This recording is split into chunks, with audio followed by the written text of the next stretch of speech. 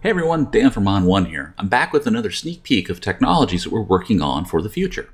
Today I want to show you the brand new export dialog. And the export dialog has been a labor of love for us. We've taken in over 100 suggestions from our users to craft what we think is the best export and the most powerful image processor out there. First off, on the left, you'll see presets. The handy thing about the presets is you can turn on multiple presets and do batch processing with multiple outcomes at the same time.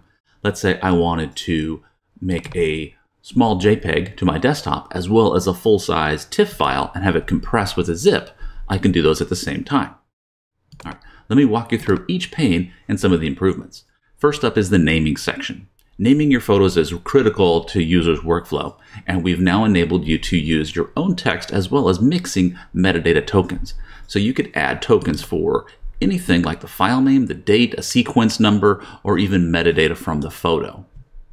And you can save those naming patterns so you can use them anywhere in the app, including the import dialog or in the batch renaming dialog. Next is the destination section. This is where you control where the photos go. You can send them to the original folder or the desktop or any common location that you want to, have them go into subfolders. You can even have it generate subfolders on the fly based on metadata as well. In this example, I have it dividing out the photos based on the camera that shot them. When you're done exporting, you can create a zip file of the results, send them to an application, or even use an automation script. The file type section lets you control the file format. New is the ability to export copies of the original or to save to DNG format. And for every file type, there's more options for controlling things like compression or transparency on top of bit depth and color profile. When resizing, there are more options as well. You can resize to fit dimensions, or the long edge or the short edge, the width or the height, megapixels or percentage, you name it. And again, for each of these options, there's more control over how the photo fits.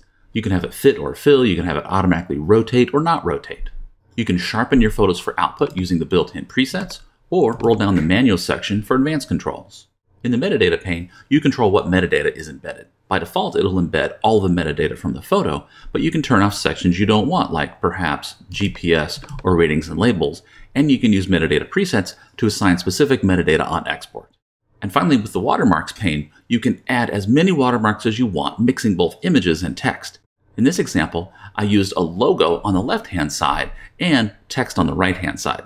The cool thing about the text is it can use those same metadata tokens. So in this case, I've put information about the camera, lens, and exposure and applied it right on top of my photo.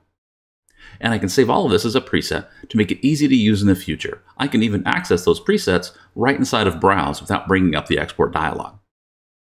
There you go. There's a sneak peek of what's coming in export very soon. Thanks for watching.